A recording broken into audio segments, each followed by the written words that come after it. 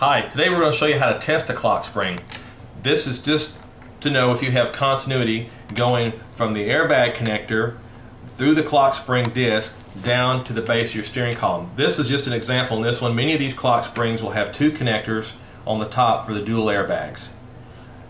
This is nothing more than a long extension cord that runs through the steering column. It's nothing more than that. So if you'll notice on the bottom of this connector where it plugs into the harness, it's this funny looking spring in this one right here that touches these two posts together. If you pull this in, you'll notice these posts won't be grounded together anymore. This is designed on every vehicle. This is a Chevrolet truck 2001 series. Every vehicle has these. They're all just different shapes. This actually helps you when you're testing the clock spring, so you're not laying down on the floorboard under the dash trying to test for continuity between here and here like you would think. Just unplug the steering wheel clock spring down below and let this help you. This will keep it shorted together, and all you're going to do is test the top part. For this demonstration, I've got a digital meter that you can see how it's going to respond.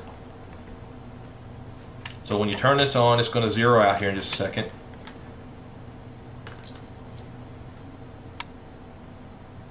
And this is what you're going to get. I don't know if you can hear the tone or not, but this is a signal when you have contact. Okay, so if you take and you probe one lead of the clock spring, it's going to come down through here and short out and come back the other side.